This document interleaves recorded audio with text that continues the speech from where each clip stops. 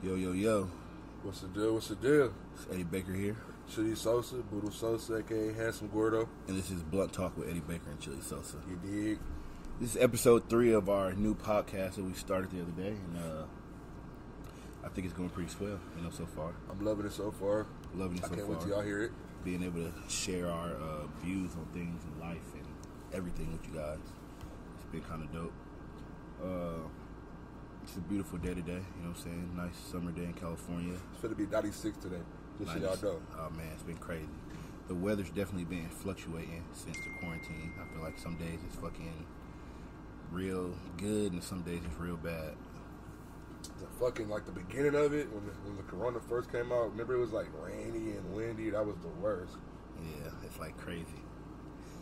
So, today's topics, like I said, this show we cover 3 topics every episode. 3 topics about life, random topics, not just music. And today we're going to cover the first topic, which is the rise of spirituality in time of corona. What do you think about the rise of spirituality in time of corona? Like, do you feel like people are getting more spiritual because they're having existential dread? They're thinking about their life now because they're locked up. What do you think is the reason why? Yeah, I feel like ever since we've been on lockdown, we've been in the house, people have way more time to think, and I feel like a lot of people been thinking like, damn, I don't believe in nothing. I need to believe in something. I feel like that is a big thing with this generation. I feel like nobody believes in anything. No, I feel like a lot of people in this generation, they just went to church because their family wanted to, but they don't really believe in that type of stuff. Well, yeah, I feel like I was like that all my life. I went to church and I believed.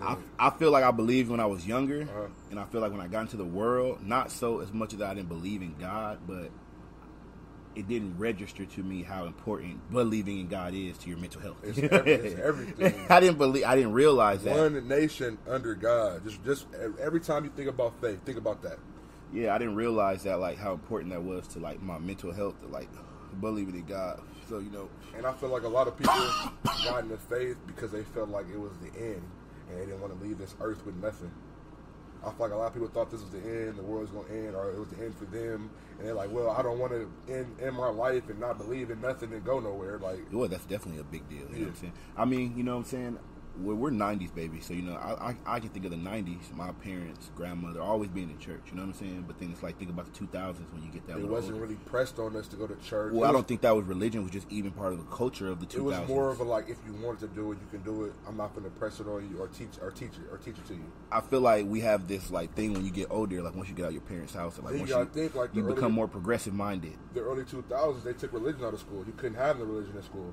That's true. That's why I feel like religion started to die down a lot. I feel like religion is like damn near dead now. Like I feel like it's like it's like an in-home thing. Like I feel like people are scared to have their religion outside. Well, nobody talks about it anymore. Exactly. That's what I meant. If you're famous, if you're a rapper, if you're an actor, it's like taboo to speak about religion. It's taboo to speak about God. Because people start judging you. People start judging you. But I mean, at one point in society, I think we can all agree that God was universally accepted that God was real. You know what I'm saying? Yes. And if you think about like the imagery, like a lot like now, devil imagery is very big right now. Very popular. And that wasn't big back in the day. The Satan. You couldn't do that stuff back in the day. It wouldn't even be on TV. No, you couldn't do it. But now I feel like that's more on TV. And I feel with these new generation, I don't want to say millennials, because we're millennials too, ain't we? Yeah, we're millennials. The next generation is Generation X. Generation X or some shit. They don't have any type of... The spiritual's dead. Like, TikTok. You got TikTok kids and, all these fucking new apps and shit. There is no... The internet. The internet makes people... I feel like it makes you less spiritual, if anything. Like, if you're on the internet all day, you ain't in the books. You're not in the church. You know what I'm saying? Like, true. And I don't even just say Christianity. I don't see a lot of Muslim kids. I don't see a lot of Christian kids. I don't see a lot of Jewish kids. I don't see nobody practicing their religion. Yeah. It's always like, oh, my parent made me. Yeah, it's always, well, I grew up this, but I don't really follow it anymore. Well, because I feel like I said, when you get out of your house, you get this kind of mindset, like, I'm going to be more open-minded to the world. No, I feel like you just feel like you can do what you want. That's what I'm saying. Like, you feel like, oh, I don't got to follow religion. I don't got to go to church anymore. I mean, I know me, personally, I didn't want to go to church after I left the house because I was like, damn, I can have my Sunday to myself now. Now I can smoke with my friends and chill. See, that's your young mind. That's my young mind thinking. And it's like, even me being 28 now, you get to that young mind of thinking, and you never really just change it. It's just kind of like, oh, I thought about It's a this. cycle. You've been doing it for so long. You just keep doing it. Yeah, and I feel like that was a big deal for me, not having my spirituality. But then when you find your spirituality again, it changes your whole life. You know what I'm saying? Because even me, I stopped going to church when I was like 13. My dad gave me a choice. You go if you want. Yeah. And I stopped going. And he asked me why I stopped going. I believe in God. I just felt like you don't have to go to church just to worship God. So I stopped going. You feel me? Like, well, I feel like that's true. You don't have to go to God to worship church. I mean, you don't have to go to church to worship God. But it's also good to go every now and then. Because it keeps word. you. Get the word. It keeps the word in you. It's praise and worship. And that's why I do go every now and then. And it helps your faith if you're around other people with faith instead of being around the worldly people all the time who don't have faith, who are depressed most of the time. And that kind of is discouraging right there. When you see 100 people depressed and you see 100 people happy, the 100 people happy is going to make you feel way better than 100 people depressed. You know what I'm saying? There's going to be 100, 200, 400 happy people in church with you. Yeah. And praying with you, uplifting. And you got to think, when you get that word, it makes you want to face the world. Like, you can face the world when you got God on your hand. Like, that's why Sunday, you go to church. Monday, if you went to church, your Monday feels amazing. Yeah, that's very true. It feels great. Usually, your Monday is droggy and slow, but if you went to church, that Monday is amazing when you wake up. Do you think spirituality, after this is done, like, I feel like the churches might be, like, packed?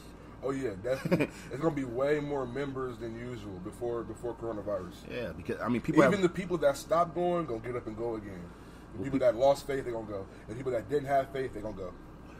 People are forced to face themselves in these times right now. Like, you're forced to face yourself, face your mortality. Thoughts, like, damn, man.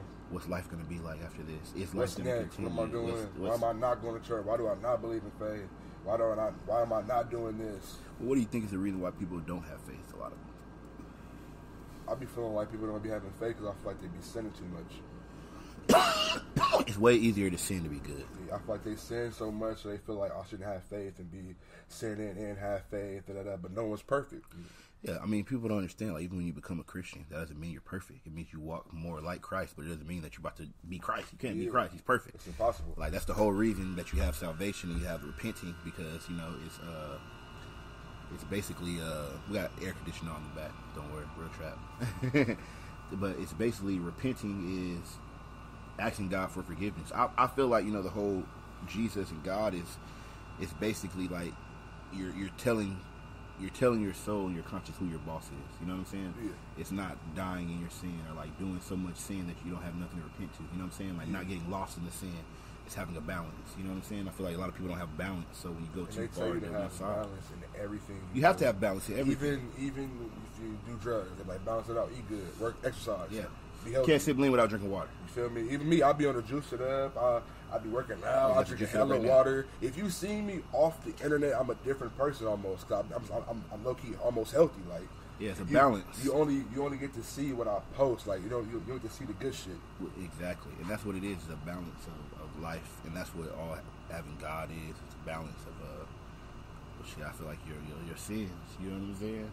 I feel like people are just so lost right now because of not having faith. You know what I'm saying? And that gets us to our second topic of today: depression. Why is depression so popular in rap in 2020? Because it's so fucking easy. It's so easy to be depressed. And I feel like when you're depressed, everybody just like draws to, they come to you when you're depressed. So like, it's easy to build a fan base around that. Like, oh, he's always sad. Why is he always sad? Oh, he's talking about this. Why he's want to do this? Oh, he wants to kill himself. Why does he want to kill himself? It makes you want to know about it. Questions. It makes you want to know. You want to research that person almost. Is that good though? No. Like, I feel like a lot of that shit be making people that's not sad. Yeah. Definitely. If you listen to sad music enough, if you watch enough sad movies, you're gonna get sad. If you listen to enough sad music, you're gonna get sad, even if you're happy. It's like you're forcing it on yourself. You know what I'm saying? I feel like that's. I feel like it just goes back to the spirituality. I feel like a lot of people don't have faith in anything. I feel like a lot of people and a lot of artists, you tell yourself you want this certain type of life. You know what I'm saying? You chase this dream. It doesn't plan out how you want it to be. And then, you just start making music about how, like, you didn't get to your destination or how sad it is to wake up every day. Sad is so glorified these days. And it sucks, too, because it's like, I remember when happy music was, you know what I'm saying? The thing to do. Like, you remember when it was actually a movement. Remember, Will Smith, Summertime, fucking, what else? Fucking some happy shit. You know what I'm saying? Even Pharrell made the happy song. That was 5-6 years ago. He had to bring that back. Yeah, it's like everybody's just so depressed now, and I feel like it hurts the fans. You know I feel like there's no such thing as happy music anymore. No one really makes happy music. All music is like kind of party, depressing. getting loaded, drinking, trap. Is anybody genuinely happy anymore? Like, it's not like happy. Like, who's happy in music anymore? I don't know, huh? It's like what song have you listened to in the past year or two that made you feel good, that came out recently? That actually made you smile and feel good? It's one Childish Gambino song I like, that Summertime. Okay. You know, the little cartoon video? That's actually, I like that. I like more happy song music. Like, even me, like, even though I make more darker music, you know what I'm saying? I still like making the happy shit too. Like the 80s. Nigga, mood music. I love being happy. I listen to happy music. Like when I'm driving in the car, I really don't even listen to rap as much anymore because it's so hard. Yeah, I mean I still do, but I listen to way more old school shit. I listen to a lot of soul and a lot of love songs. Yeah, I do a lot of soul music. That's my shit. Like I'm a soul music guy. It's a vibe. I gotta. When I'm driving early in the morning, I don't listen to trap music early in the morning. Yeah, I just don't want to. I don't know why. I mean, I think we're older now too.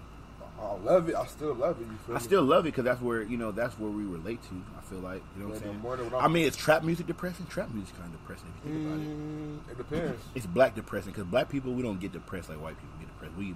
We get mad and angry. Yeah, it's a different. You know what I'm saying? I mean, I'm not saying that black people don't get depressed because they do. They do. It's just a different type of depression. I think like it's a different type of mode and mood. Like I don't know. It's hard to explain. Yeah, it's definitely a different thing. I think we just put our energy towards other things instead of like soaking in your own. Yeah, we don't soak in this shit. We try to get over it and be happy. You feel me? And move on. Yeah. I feel like other people just soak in it and want to be sad and want people to be sad for them. Yeah, we don't want people to be sad for it. We want to be over it and be good. You feel me? We want to be happy too. That's really what it is. Like I feel like as a black man, it's always that's the main fight is the fight to be happy. What makes you can't happy? Let nobody know you down or you sad. You feel me? Yeah, because I feel like people exploit that. You're a target now. Yeah, exactly. And it's always about not being a target. You know what I'm saying? So that's definitely like something that's a big deal. Like being a black man. Yeah, I mean, I went through like a little depression or whatever. You know what I'm saying? But I felt it wasn't me. Like the whole time, it's like I wouldn't let myself be depressed. I was like, no, I can't. This ain't me. You know what I'm saying? I was fighting depression to get back happy. I'm not depressed. This isn't me. I don't feel depressed. Like. Yeah. It's not even. Well, I feel like we're kind of raised to like, I feel like in the black culture you're raised to be appreciative of everything, even if you don't got shit. You know what I'm saying? To be appreciative, waking up. Like how many times your parents tell you like be appreciative. You woke up this morning. Be appreciative for food on your plate. Be appreciative for clothes. So what? You ain't got this. The next man might not even have that. So that's you very better true. Be appreciative of what you got. Yeah. So it's kind of like you learn that. Some people ain't got none. That's real talk. You definitely kind of learn that stuff. So, the last. Oh no. Yeah. But anyway, let's get to the last question of the show. Should rappers be political? Political in what way? Like, should rappers support Should they support politicians? Should rappers be Democrat, Republican? They could, but nobody really cares. But I think that's a big deal, though. That's a big deal. Because, rappers, if they are supporting a certain political party, I feel like, that's like kind of influencing the kids. Rappers probably have more influence on the kids of today than the president. Kids not even voting, though. You don't think? They say that all the time out of younger generations not voting. But if rappers start voting, would kids vote? Remember Vote or Die? Yes, well, did he? I couldn't even vote back then, though. Yeah, I know. The first person I voted for was Obama. Obama, of course. That was the first person I could vote for. It was a big thing in my house. It was so big. I was out selling weed, far as fuck. Remember my dad called me and told me, bring your ass home, we going to vote. I was like, what the fuck? Know that I never registered to even vote. I think my dad registered for me. We went as a unit, nigga. My grandma, my grandpa, my sister, my dad, my mom to vote. I told my grandparents and I told my mom, my dad, I told everybody that Obama was going to be president like about 8 years, 4 years before. Never. I swear. I promise you. I didn't even know who Obama was. I knew who he was because I had seen him. He did a speech at the Democratic convention. And I saw it. And I was like, damn, who is this black man like speaking to all these white people? When was this? this is when I maybe was in 7th, 8th grade. You feel me? So it was like, and I remember going to my grandparents' house. I'm like, this is gonna be the next president. I promise you. And they were like, who is this guy? And now they love Obama. They always tell that story about how like years before he was ever president, Obama was gonna be the president. I swear to you, bro. Like I promise, like on everything I love. Black right president, 7th grade. You like, this is gonna be the president. I knew he was because he was just so charismatic. He was handsome. He was like, you know what I'm saying? I was like, and he was talking good. And I was like, damn, this dude is gonna be president. I was like, and he was young as fuck back then. Yeah, and he inspired me as like a little 7th grade. If I think he's gonna be president, I was like, bro, he's gonna be president one day. I really said that, and it's crazy. Now my grandparents, they always give me that. They always tell me that because I knew he was gonna be president. It's crazy. But I mean, I feel like if rappers became political, it would definitely change how voting is. Because you got to think, like, especially this new generation of rappers being so anti-everything, you know what I'm saying? True. I mean, does that kind of mess up? Because I feel like I'm political, you know what I'm saying? Like, You definitely are. I'm definitely political. Like, voice your opinion on all your social networks and all that, everywhere you can. I feel like I'm like, I want to say I'm independent. Mm-hmm. I'll put that out there right now. I'm independent mind because I feel like it's some liberal things that I don't mind. But then it's like I definitely lean towards conservative on a lot of shit too. You know what I'm saying? And it's like I don't want to say I'm a Democrat and I don't want to say I'm a Republican. I just say like I'm independent. I think I have a bunch of different views on shit. You know what I'm saying? But I say independent because I think if that means what I think it means, independent meaning that I think whatever the fuck I want to think. You know what I'm saying? That shit up right there. Yeah, I know, right? That's my version of independent. If you want to say that, like I feel like some things I like liberal, some things I like conservative. But if rappers would be more political, it'd be cool. But I feel like they wouldn't do that anyway. I feel like they had to get paid to do some shit like that. Yeah, like niggas ain't doing shit for free. Huh? Yeah, you feel me? Hey, they big ass rappers. Oh, you want me to tell you to vote for this president? We got Kanye. He's political. He's political. You said Kanye? Kanye. He don't play. Think about it. That's a big risk of like him putting his. But Kanye don't give a fuck, and he never has. He never has. Any other rappers political? No. Not really like them being political. Yeah, see, because it's different when you talk about every who you want to vote every for. rapper's political in this way. They tell you fuck Trump and don't vote for Trump. Yeah. That's the only thing they say. That is what everybody. They don't tell you who they voting for, that's why they vote, and all that. They don't never tell you that. Niggas just say fuck. You feel me? I feel like or do they even vote at all? We don't know that. I feel like that's what Kanye was kind of talking about. It's like, you know, everybody just wants to be political when it's time to vote. But niggas ain't really political. Exactly. Like being political is always being political, not just when it's time to vote. And niggas don't. Yeah, niggas just be wanting to. I feel like they the rapper. They just joining the trend. Yeah, the rapper mentality is vote against the Republican. And then, like I said, that's why I said, like, you know, when I started looking into certain Democrat beliefs, I didn't agree with everything. You know what I'm saying? Like, you know, I didn't believe in all Republican beliefs either. You know what I'm saying? But I don't believe in all the Democratic beliefs. You go back and forth. Yeah, because that's how it is. It's different agendas. Yeah, you go back and forth. Different politicians still have different reasons why they want to be in office. In office, exactly. So it's like, you know, how could you really say that every person is bad in this party and this party? You know what I'm saying? Like I said, it's a lot of bad stuff Trump is doing. Like we agree. Like, you know, it's a lot of bad shit he's doing. It's a lot of good shit he's doing. You know what I'm saying? Same with Obama. You know what I'm saying? Like a lot of bad shit he was doing. A lot of bad shit we were doing. And you mean good shit? You said bad shit. You didn't say good shit though. Huh? You said bad shit, but you didn't say good shit. I didn't say good shit. I mean, it's a lot of good shit Obama did, and it's a lot of bad shit he did that I believe. You know what I'm saying? So like, that's what. Yeah, nobody's perfect. It's gonna be some shit. We're all humans. It's gonna be some shit you didn't want the president to do, but it's gonna be some shit you wanted him to do. You're very right there. You feel me? We're like, all humans.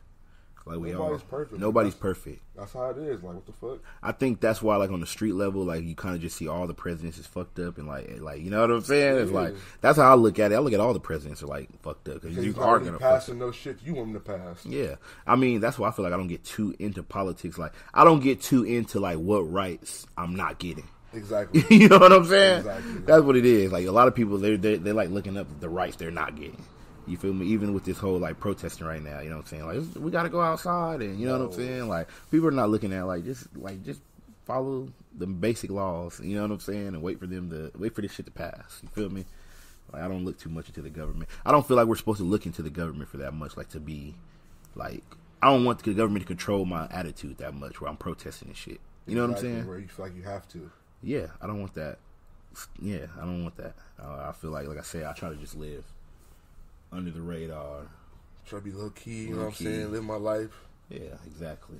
Not be too political, but still, you know what I'm saying? Voice my opinion. Yeah, you're in tune a little bit, you know, but not be too in there. Because it's like once you get too in there, you find your life revolving around things that you can't even control. You know what I'm saying? Like, you can't control. Like, if the vote doesn't go your way, it's like, you know, what are you gonna do? What are you gonna do? You're gonna cry. You feel me? You're gonna be president regardless. Yeah. So it's like, you know, but yeah, rappers being political. Will that be a trend in the upcoming years?